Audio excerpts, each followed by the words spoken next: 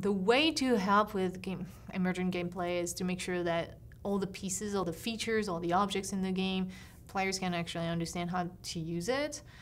And so, for example, like recently there was an emergent gameplay in Fortnite where a player jumped on a rocket, and so traverse the map on the rocket and just like aim and shot by sniping at another player, and that was super exciting. This is actually something that we want because that's worth sharing.